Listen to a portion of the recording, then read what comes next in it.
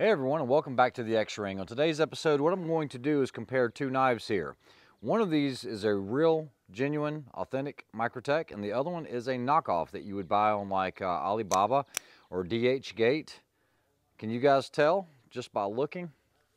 Well, unfortunately, neither can a lot of other people. And if you're supporting that counterfeit industry and ordering something from a Chinese company or coming from overseas, that is a huge issue in the United States, you know, with your premium brands, you know, such as Rolex and, you know, even Oakley, any of those like that. And unfortunately, there's a lot of unsuspecting buyers who think they're getting a good deal because maybe they're not familiar with the brand or something like that. But what we want to do is do some of the tests that I normally do in my reviews, you know, like pounding it through a 2x4, and we'll see how the fake holds up. I don't know which one it is. Maybe you guys can tell.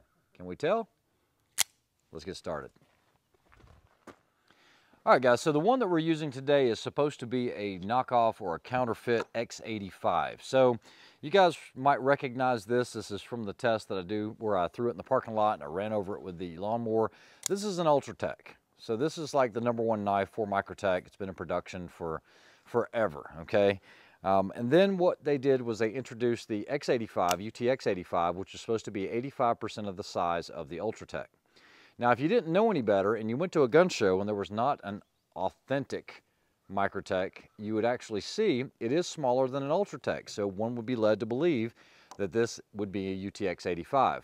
However, comparing it to a real one, you'll also see that it is the wrong size. It is too tall, it is too large, but without a real one to compare it to, you would think that it was an X85. Let's hold them side by side so you guys can kind of see how close they got to replicating this. The screws are right. The logo has even been copied. Even on the pocket clip. Now, one of the telltale signs on a clone is this shiny hardware, okay? You will not find chromed or shiny hardware on a Microtech unless it is a custom, and you'll probably have a high polished blade for that. You'll also notice that this is the wrong glass break. This was a glass break that they used a long time ago, but it was never that shiny. The new ones have been replaced with this. They even go so far as to clone the logo. One of the other things you can notice is you can feel the laser engravings on it, whereas you're typically not going to be able to feel it on an authentic or a genuine Microtech. As far as the blade, they'll even go so far as to mark it with LMAX or 204P or M390, and that's not what you're getting. I've played around with these enough to know that it is some cheap steel, that they're just laser markings to make you believe that it is an authentic Microtech. They even copy the X button. And here's the X button on an authentic one. So let's go ahead and get started. I'm not going to mess up this X85. I actually just borrowed it to show for comparison. I've done enough, and if you haven't seen an X85 or UTX85 torture test, you can go over to Is Your Six Covered. He has quite a few as well, so go check his channel out if you haven't seen it. So the first thing we're going to do is I have a target here, a piece of paper, and this is like brand new. It is a counterfeit, but it's, oh, it can cut. Yeah, there it goes. But it's just not, it's not as sharp as a true Microtech would be from the factory. Sharp enough to cut you, sharp enough for you not to know the difference.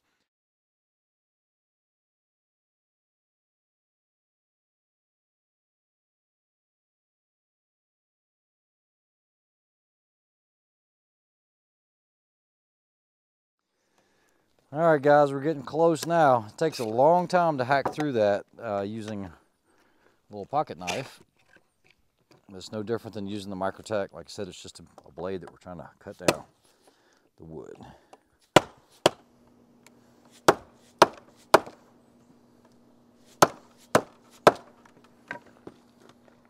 And guys, that's it.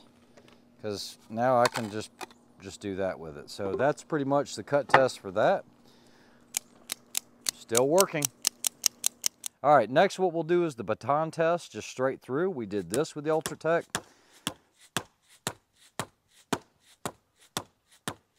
I think this is what killed my hammer last time.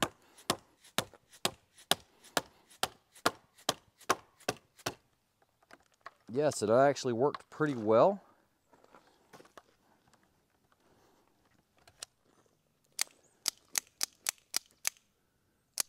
Still working.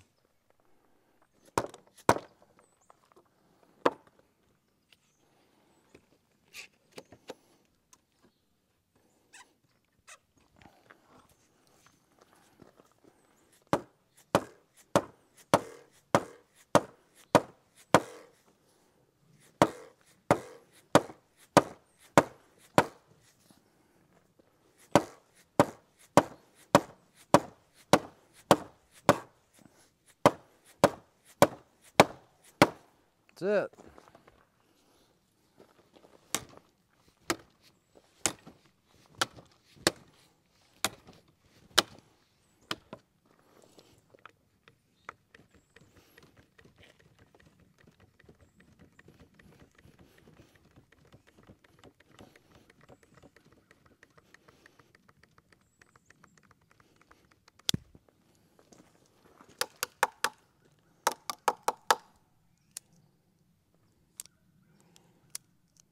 Okay, so just doing a nail test, done, we are done. And I did not get any wood in here. You guys saw where I knocked it all off. And what we'll do is we'll actually see what failed on it. The blade is still straight. We're at lockout.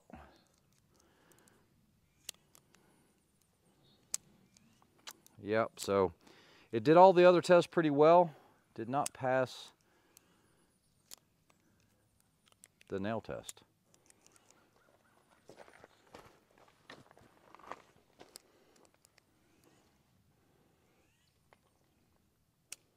Now remember, this is a clone, okay? So what I'll do is I'm going to do the exact same nail test. I do have an Ultratech that I don't mind doing it with, which was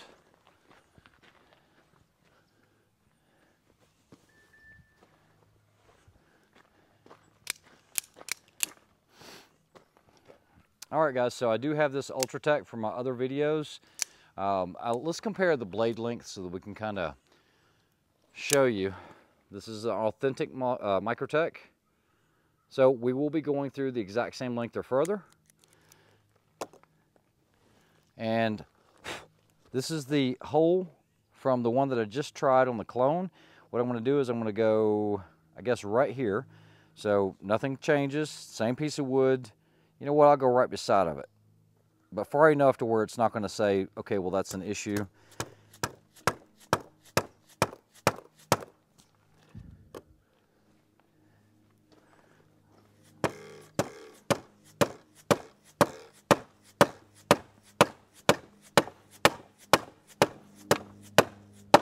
Okay, so that is all the way through.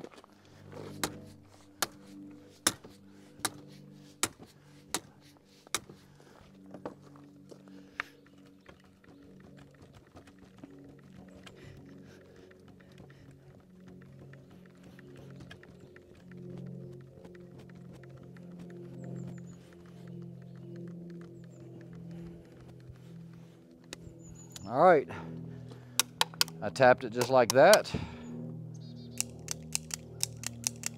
Now, that's a real Microtech. That's the difference. So, you know, my question to everyone is yeah, this looks good.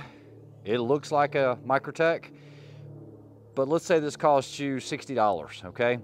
This is a disposable item. This is something that will last you a lifetime with a true warranty. You guys have seen me do these nail tests over and over. Just to prove a point, I'm gonna do it again. If I have enough energy left. And we'll go right here. Let me get this out of the way. The blade's sticking out, so I'm trying to be careful not to poke myself on that one.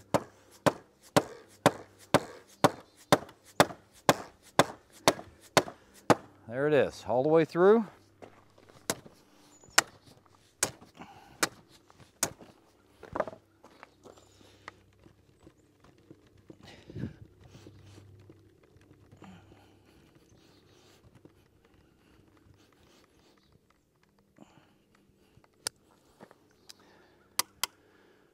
The reason I do that is it gets any wood chips out of this blood groove here.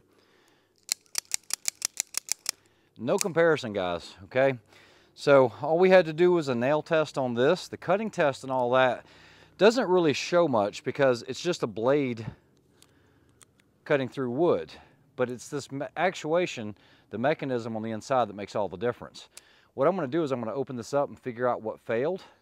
Maybe we'll have a better idea of what's going on inside. Guys, so here's another clone. This is a good clone of a Halo 5. I'll show you guys that it is functioning.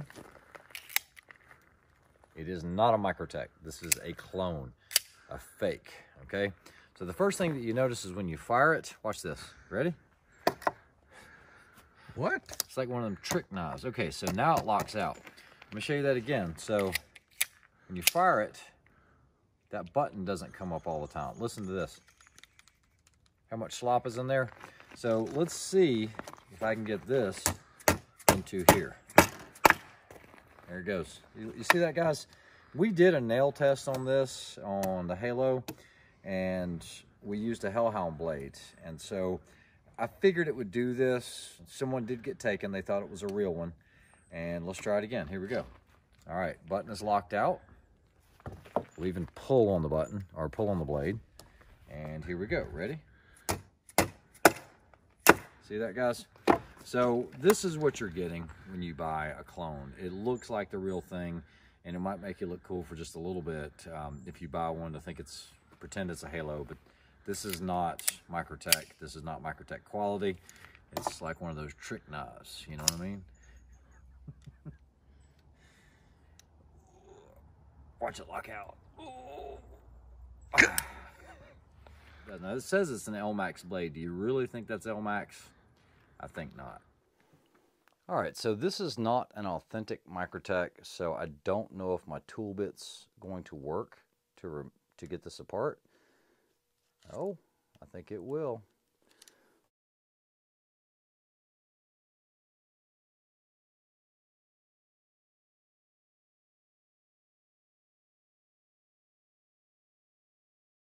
Okay, so now what we're going to do, let me go ahead and zoom in a little bit.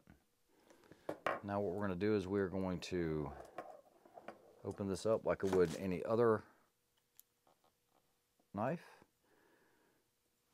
So it had oil on it. There's the button. There's the slider.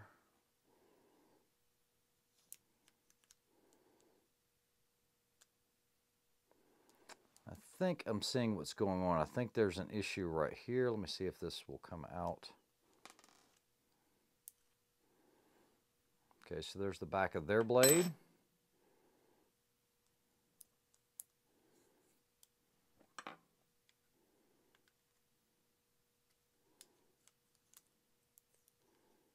Yeah, so we have a deformation or something going on right here.